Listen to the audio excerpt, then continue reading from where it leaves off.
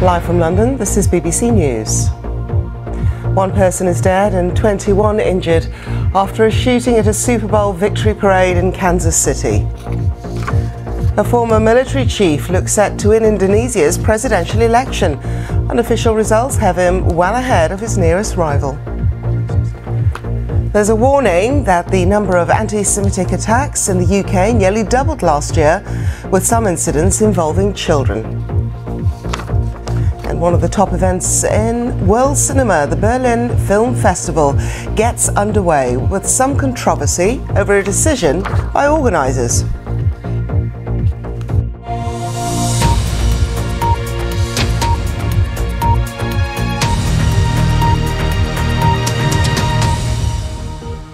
Hello and welcome to BBC News. I'm Lukwesa Burak. 22 people have been shot at a Super Bowl victory parade in Kansas City in the United States.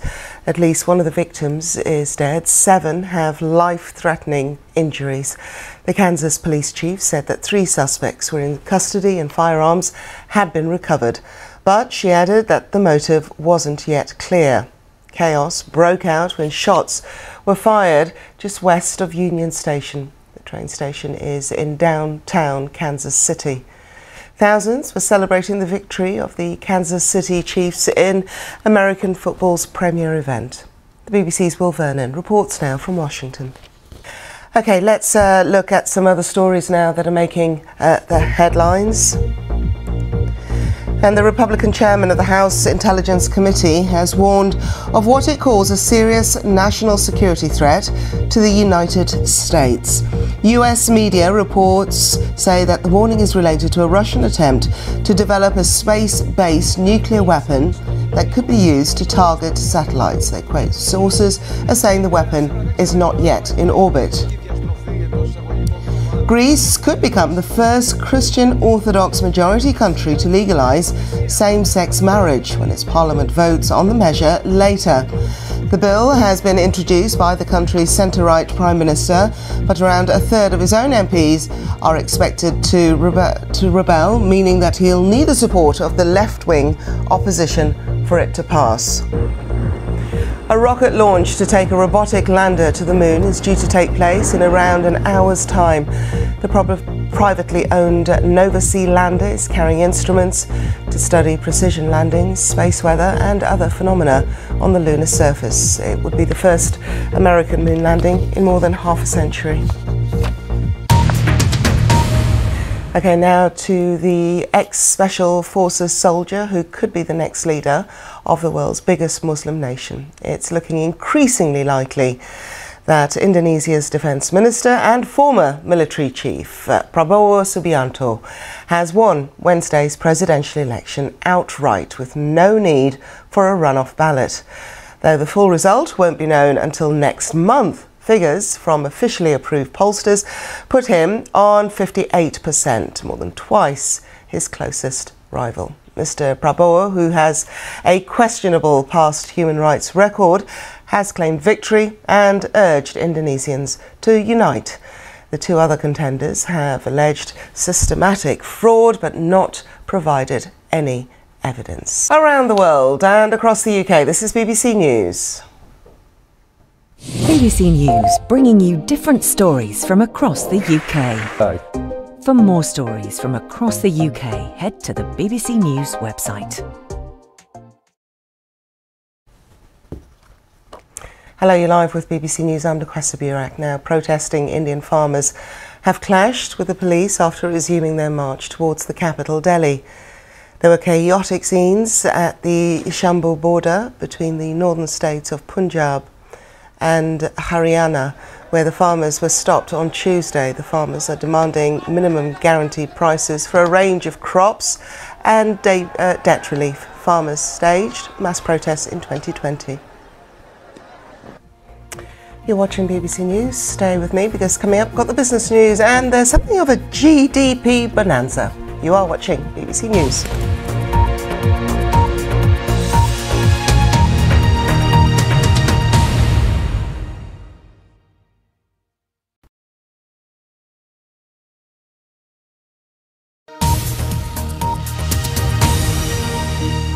Now on BBC News, the latest business news from across the globe. World Business Report. Live from London, this is BBC News. Recession or not, the latest GDP figures for the UK will be released in around an hour and a half's time, outlining the state of the UK economy. Concerns escalate about the state of Japan's economy as it unexpectedly slips into a recession. And it seemed like a good idea at the time, but now tattoo removal has transformed into a big business, forecast to reach almost $800 million by 2027.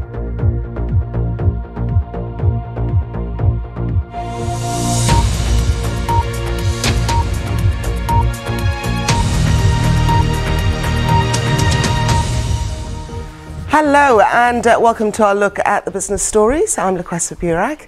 Official figures on Thursday will show whether the UK went into recession at the end of 2023. That is the term that's used for 2 consecutive quarters. That's 3-month periods of negative growth or shrinking. Now, the Office for National Statistics is publishing its economic health check for the final 3 months of the year later. Prime Minister Rishi Sunak said that growing the economy was one of his 5 key priorities. Well, if the economy did grow in Q4, then the UK will have avoided a recession. So joining me now is Guillermo Felices, who is the Global Investment Strategist at PGIM Fixed Income. Guillermo, thank you and welcome to the programme. What are we expecting? OK, let's take a look at some of the day's other news now. Police have fired tear gas at protesters at one of the state borders north of New Delhi as clashes with Indian farmers escalate. Tens of thousands of farmers have been marching to the capital to demand guaranteed crop prices for their produce. Farmers also want the government to double their income, waive loans and withdraw cases against them lodged during the last protests in 2021. This comes with just months before national elections in which Prime Minister Narendra Modi is widely expected to win a 3rd term. And if you're heading to Bali anytime soon, it's likely you'll have to pay a $10 tourist tax. Authorities there say any foreigners arriving into the popular resort island will have to pay the fee, with the funds going towards protecting the culture and environment. In recent years, locals have complained of a number of incidents of foreign tourists misbehaving or disrespecting their culture. Around the world and across the UK, this is BBC News. BBC News, bringing you different stories from across the UK. For more stories from across the UK, head to the BBC News website. Hello, you're live with BBC News. I'm Lukwesa Burak. Now, the rocket company SpaceX has moved its legal home from Delaware to Texas. That's according to a post by its founder and boss, Elon Musk, on his social media platform X. He also had a message for the founders of companies in Delaware, saying he recommends moving to another state as soon as possible. Let's discuss this further. Justin Urquhart-Stewart, founder of investment platform Regionally, has joined me here on the programme. Hello there to you, Justin. Always great to see you. I wonder if you could just give us the background to this latest saga for Elon Musk. OK, that's pushing over £1,000, really, isn't it? That's a very costly mistake. Helen, thank you very much indeed. Thank you.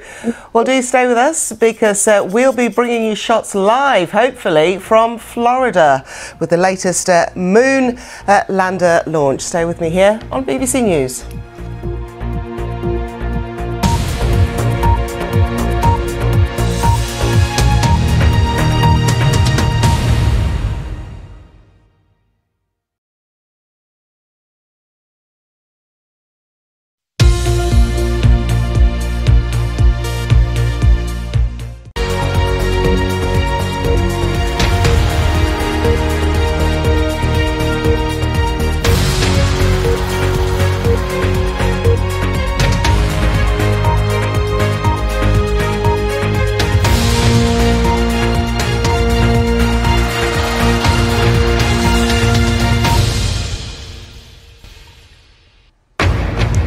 Live from London, this is BBC News. President Biden makes a new appeal for action on gun control after one person is killed and 21 are injured in a shooting at a Super Bowl victory parade in Kansas City.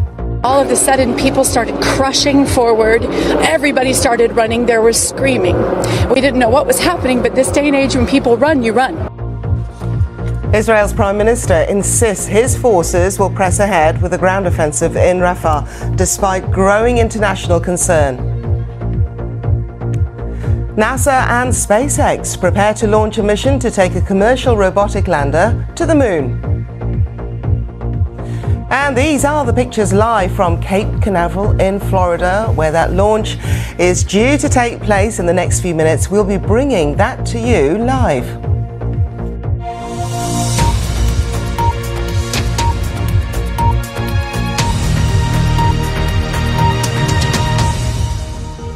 Hello and welcome to BBC News. I'm Lukwesa Burak. President Biden has made a new appeal for action on gun control after a mass shooting at a Super Bowl victory parade in Kansas City. 22 people were shot. At least one of the victims is dead. 7 have life-threatening injuries. The Kansas police chief said 3 suspects were in custody and firearms had been recovered. But she added that the motive wasn't yet clear. Chaos broke out when shots were fired west of Union train station in downtown Kansas City. Thousands were celebrating the victory of the Kansas City Chiefs in American football's premier event. Will Vernon reports from Washington. Around the world and across the UK, this is BBC News. BBC News, bringing you different stories from across the UK. For more stories from across the UK, head to the BBC News website.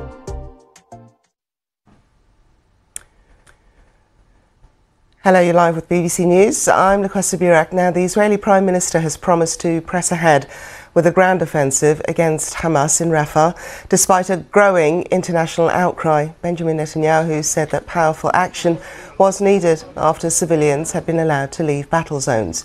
President Macron of France and Germany's foreign minister, who's held talks with the Israeli leader, have added their voices to those urging Israel against such an offensive. You're watching BBC News. Stay with us.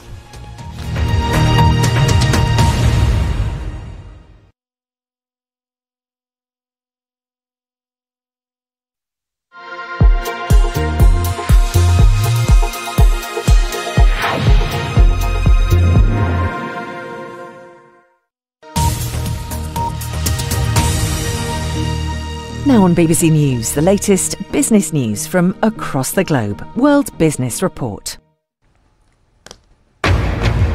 Live from London, this is BBC News. Concerns escalate about the state of Japan's economy as it unexpectedly slips into a recession. Keeping colours bright whilst protecting the environment. We'll be looking at the latest technology. And it seemed like a good idea at the time, but now tattoo removal has turned into a big business, forecast to reach almost $800 million by 2027.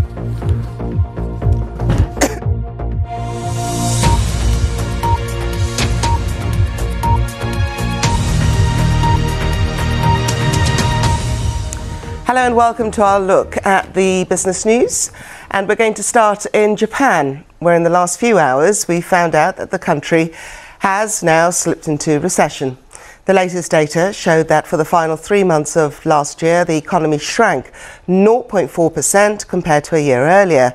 Now, this could mean that Japan has lost its spot as the world's 3rd largest economy. The IMF had predicted this last year, saying the value of Japan's output would fall behind Germany's in US dollar terms. Well, my colleague Marika Oy has been crunching through the numbers for us, and I asked her if the disappointing data came as a surprise at all. Michelle Fleury there.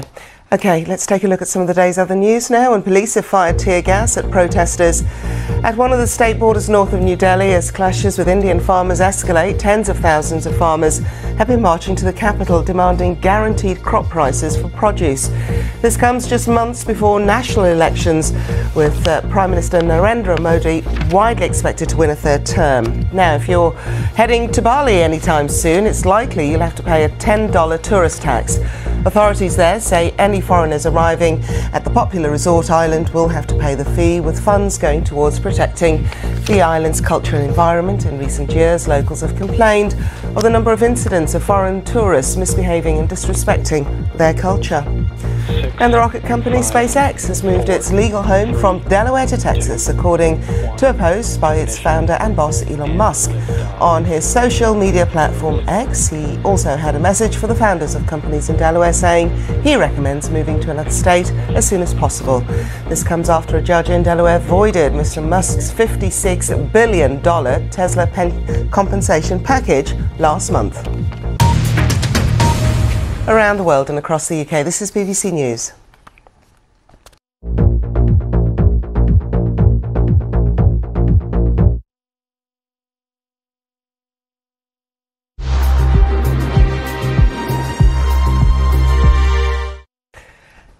Hello, you're live with BBC News and I'm Lukwesa Burak. Paints, textiles, ink, paper and plastics are all dyed to give richer colours, but the high demand comes at a price to the planet. Paul Carter has been to a company trying to find a natural solution to a man-made problem. Helen Quayle there, stay with us. There is plenty more coming up right here on BBC News.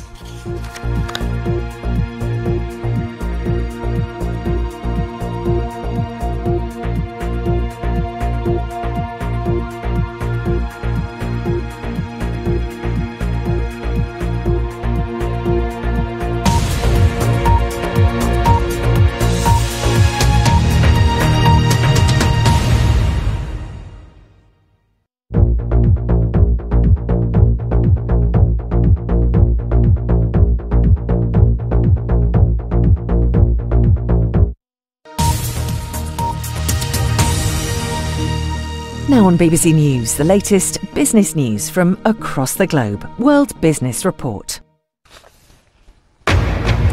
Live from London, this is BBC News. The UK fell into recession at the end of 2023 after the economy shrank by 0.3% in the final 3 months of the year.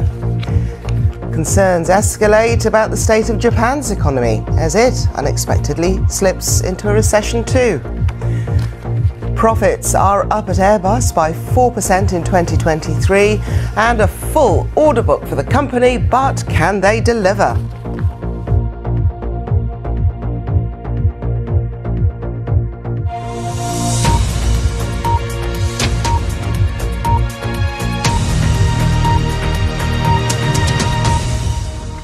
Hello and welcome to our look at the top business stories. The UK this morning, we realised, fell into recession at the end of 2023 after the economy shrank by 0.3% in the final 3 months of the year. Official figures define a recession as 2 consecutive quarters, that's 3 months periods of negative or shrinking growth. Well, the Prime Minister, Rishi Sunak, has said that growing the economy was one of his 5 key priorities. We're going to speak live now to Justin Urquhart-Stewart, who is the founder of the investment platform regionally. Hello there to you, Justin. Good morning. Has this come as a surprise? OK, let's get some of the day's other news now. And as we've been hearing here on BBC News, police have been firing tear gas at protesters at one of the state borders north of New Delhi. As clashes with Indian farmers escalate, tens of thousands of farmers have been marching to the capital to demand guaranteed crop prices for their produce. Farmers also want the government to double their income, waive loans and withdraw cases against them lodged during the last protests in 2021. This comes just months before national elections, where Prime Minister Narendra Modi is widely expected to win a 3rd term. And if you're heading to Bali anytime soon, it's likely you'll have to pay a $10 tourist tax. Authorities say any foreigners arriving at the popular island resort will have to pay the fee, with the funds going towards protecting culture and environment. In recent years, locals have complained of a number of incidents of foreign tourists misbehaving or disrespecting their culture. Around the world and across the UK, this is BBC News.